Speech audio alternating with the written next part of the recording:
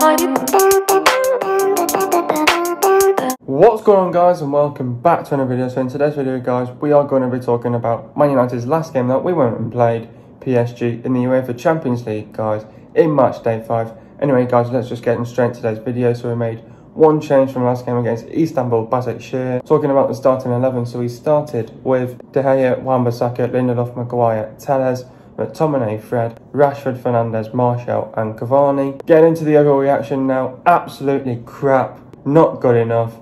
It's disappointing and frustrating. We missed too many chances and we didn't take them. The group is wide open once again. We have to beat RB Leipzig next week. Performance wasn't good enough. The defending was a shambles. We were not clinical enough. Once Fred got sent off, the game was open. Why does Ollie wait 15 minutes to go to bring on substitutions? Ollie got the wrong team selection and the wrong formation. Onwards and upwards, we move on. Anyway, guys, let's just get straight into today's video. What did I make of the performance? Well, if you look at that performance as a whole, it was not good enough last night. And the reason why I'm still a bit frustrated and annoyed with that performance last night is because of that defending from last night.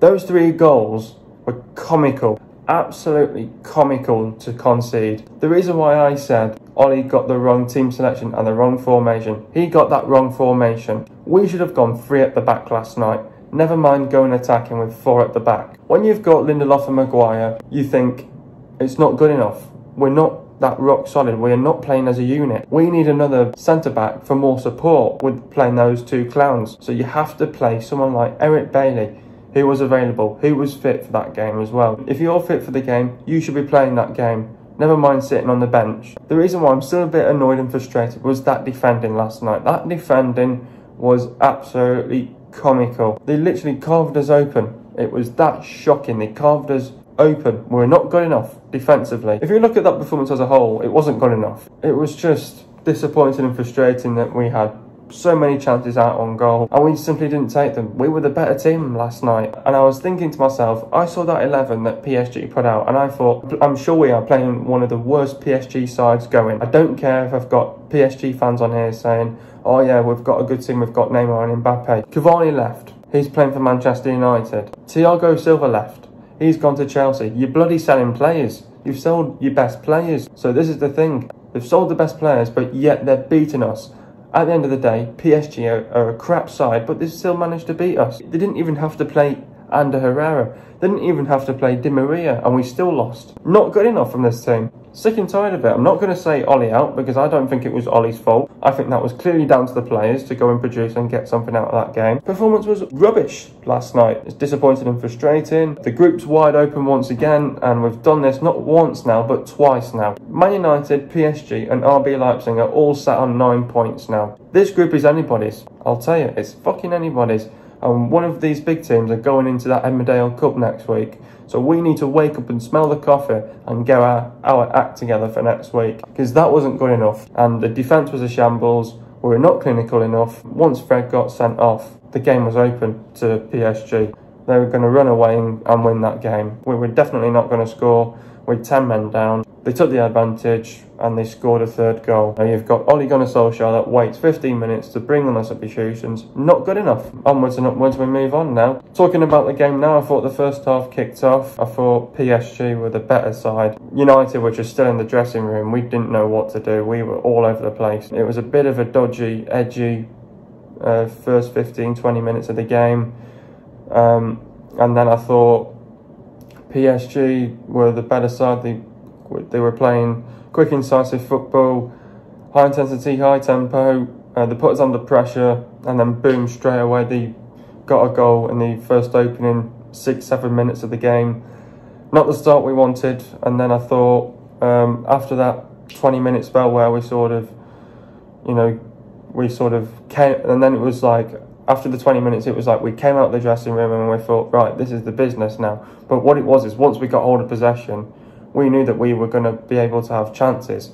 And if we took our chances, we would have scored on our chances. And we didn't. And there you go once again. We had chances about a month half ago, whenever we played PSG last. We had chances and we took them. And there you go. It just goes to show. And then I thought United then, once we sort of got hold of possession a little bit, We managed to play with high intensity, high tempo. We took control. I think when we had the possession, we dominated them as well. I thought in the first half we were a lot more better after the first 20 minutes as well. And then I thought once we kept putting them under pressure, got in between the lines, we played with intent, played with energy. And then I thought once we put them under pressure, we could see a goal was coming, and then Rashford went and scored a goal, deflected goal. But it was nice to get the equaliser, and you're thinking 1-1, perfect. Let's not bottle this now. And then you're thinking we're in a good position, and we're back in the game. This is anybody's game. Then second half, you're thinking, right, the first 15 minutes, if nothing doesn't go to plan, I'm going to make changes. Talking about changes, Fred should have got sent off in that first half. He was a lucky boy to stay on that pitch in that first half. He could have gone in that first half. But in the second half, now this is where it comes into mind, and here's your game management and your decision making as well as a manager. You're saying to Fred in that half-time team talk, be sensible. You know, stay on your 2 feet, don't do anything stupid. He had that trust in Fred to go and do that. And yes, he got the ball, but the referee looks at the follow-through. And that's the worst point of it, the follow-through. And he got another second yellow, and he's off. Now, the thing is, Ollie knew that he had 5 substitutions last night. He could have taken off Fred, and that was one sub. Because you don't want to risk him. You don't want to risk him of getting another yellow, and then that's it. You know, he's out for the next game. And he's already out for the next game anyway. And I mean, that's another thing. Ole Gunnar Solskjaer, take off Fred. I would have taken off Fred in that first half. Bring on, and then you've got Donny van der Beek, Matic, and Pogba sat on the bench. One of them could have come on for Fred. Probably Pogba. And then most likely you would take off McTominay for Matic if you had to. But yeah, he had 5 substitutions last night, and didn't take off Fred. And then I thought in the second half, I thought we were much better. I thought we got on the front foot, we created chances that we didn't take. Martial had a fucking great chance. That should have been 2-1. Cavani should have made it 3-1. Or even Martial should have, you know, put in the rebound or the second chance or whatever you want to call it. But again, missed chances, we didn't take them. And, you know, PSG take their chances and they paid the price. They took their chances, we didn't. Fine margins, once again, not good enough. And the defence was a shambles, not good enough. This defence is fucking getting on my tits now as well. And I've said this time and time again, we are not going to win any trophies with that centre-back partnership. We are never going to win a Premier League with that centre-back partnership.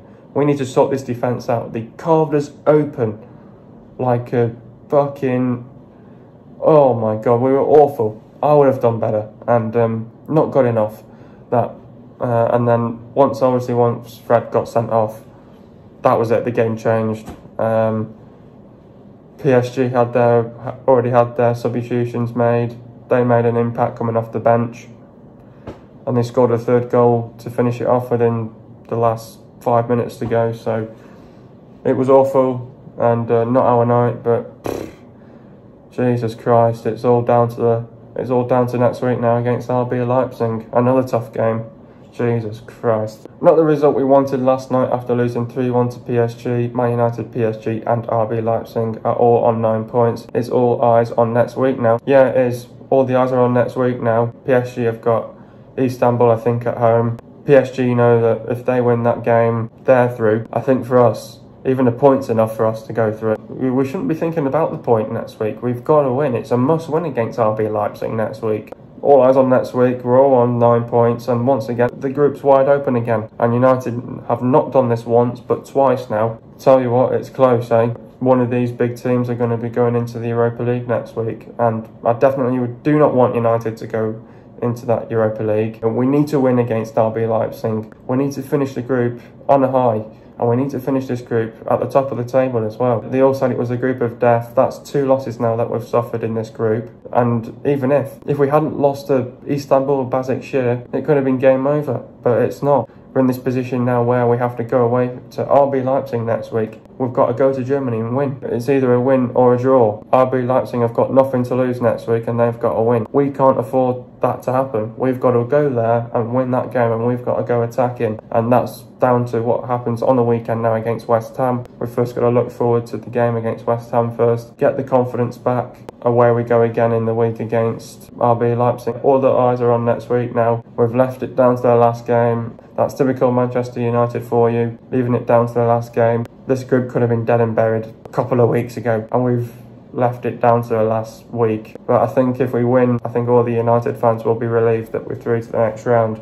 That's where now we've got to really put in a fucking performance in, a fucking good performance in against RB Leipzig. One of these big teams are going into the Europa League next week. All eyes are on next week now. Must win, can't lose. We've got to get back to winning ways next week against RB Leipzig. It's going to be tough, it's going to be difficult, but we're going away from home. Must win next week, and we can't lose it at the end of the day. Did the referee get the right decision to send Fred off? This is the thing. Fred actually got the ball, and even if you look back on the replay, Fred gets the ball first. But what the referee is looking at, he's looking at the different angles. He knows that his assistant was literally a couple of yards off seeing that, and the ref was a couple of yards off. Maguire was only a couple of yards away as well. But the referee looks at it at the worst angle. He looks at that follow through, what Fred does, and he's gone, yeah, that's a yellow card, he's off. Now this is where you go to Ole Gunnar Solskjaer. He should have been off at half time. He should have been off at half time, and that's it. Your night is over at half time. If you've got a yellow card, you're off, because I don't want to risk you. But Ole took a risk last night and it paid the price, and where you go again. He got sent off, misses the next game. At the end of the day, you can't complain about it. You can't review a yellow card, but I think the referee got the right call in the end by sending off Fred. At the end of the day, Fred got the ball first and then the follow through. I think you've got to look at the different angles first. Once a yellow card's been given and you get the second yellow card, you can't really review a yellow card. So discipline issues for Fred. Once I saw that first yellow card, I thought, he's going to get a sending off. He did. That's Ole's fault for not taking off Fred. Misses the next game against RB Leipzig, so that rules him out for next week against RB Leipzig. Most likely see, hopefully, 2 different midfielders as well. Why does Ole wait 15 minutes to go to bring on substitutions? Now, this is the thing.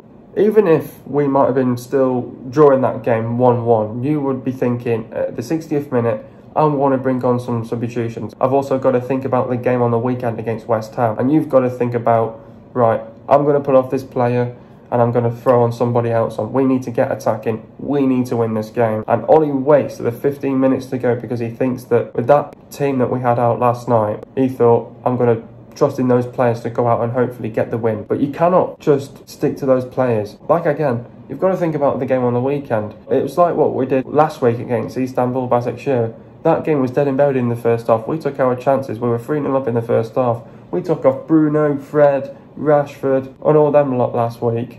They all came off. He should have done the same thing in the 60th minute. But the reason why he waited 15 minutes to go was because he wanted to see how long they could last until we conceded a goal. And that's Ole for you again. He waits until we concede a goal and he goes, oh shit, we're 2-1 down. There you go. And then you're not going to get back into the game when you're 10 men down as well. Ole does that all the time. He waits 15 minutes to go to bring on substitutions. He thinks it's enough time to bring on the substitutions to make an impact in the game. It's not enough time. You need at least half an hour to sort of get yourself back into the game. We didn't get ourselves back into the game once Fred got sent off. Well, even if the second goal went in, it was game over anyway. Who was the worst player on the pitch? It's tough because there was a couple of players that didn't have a good game last night.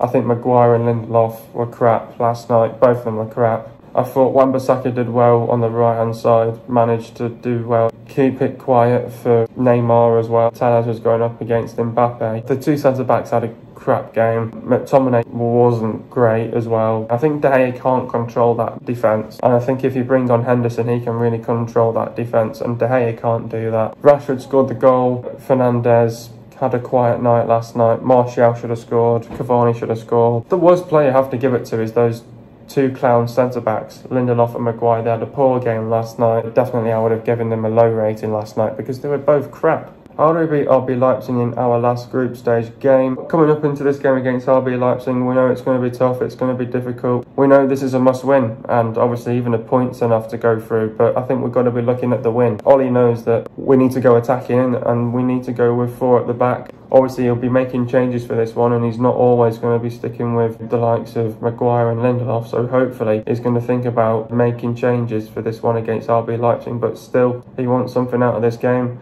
against RB Leipzig. We know it's going to be tough, we know it's going to be difficult. RB Leipzig's probably a tough place to go to, even to go to Germany as well. RB Leipzig, they're a great team, fantastic team, they've got lots of quality there. Obviously they're playing Bayern Munich on the weekend, first versus second. Leipzig sort of get a win there, they'll be up on a high. If they lose that, they'll be low on confidence and they'll want to put it right in the week against us, and obviously they'll know that they'll be at home for our game, so they'll want to put it right if they lose to Bayern Munich. But Leipzig, they only just edged it last night against Istanbul Basaksehir. They won 4-3, 7 goals in that game last night. RB Leipzig, once again, I said this last time in my last video, I think once after Leipzig lost to us 5-0, that embarrassing loss, they sort of went up and down. Their fixtures were not consistent. They were literally drawing a game, losing a game, then back on a high again. So they've not been really consistent since after that embarrassing loss, that 5-0 loss. But they're sort of getting themselves back on track now. They're second in the league. It's going to be tough. It's going to be difficult, this. And for us to go away from home to RB Leipzig and to get a result, we need to be defensively a unit. We have to be a unit at the back.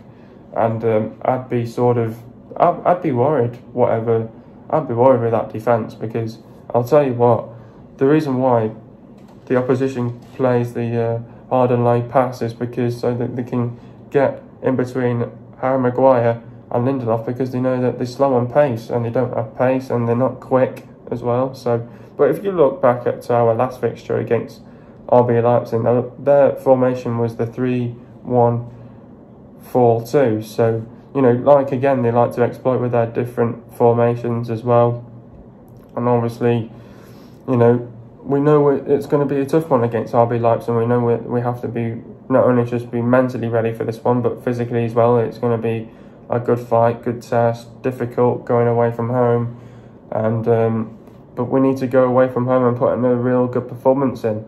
And, you know, obviously this is going to decide who's going through to the round of 16, and we can't afford to lose this game. If we lose this game, it's over. We're in the Europa League, and but even if, we might even get lucky on goal difference as well. So I think PSG know that they're going home next week to Istanbul Basaksehir, and if they're capable of getting a win there, then PSG are through, and then it's obviously all eyes on what happens against United and Leipzig. So I think going away to Leipzig, it's going to be tough, it's going to be difficult. They've got a lot of quality players in there.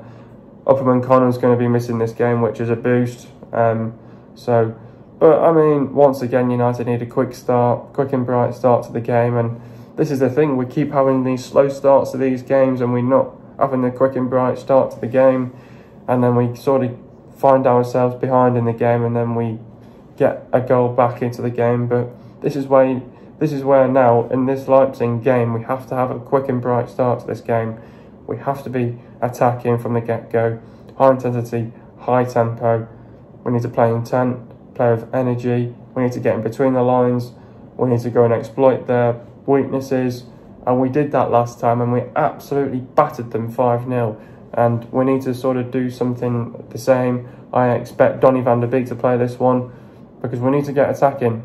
And we need to be playing that one-touch football again, like what we did last week. So, one-touch football. We need to play with fluidity, and we need to play with fluidity as well. We need to make sure that we have to keep it tight at the back, be compact as a team.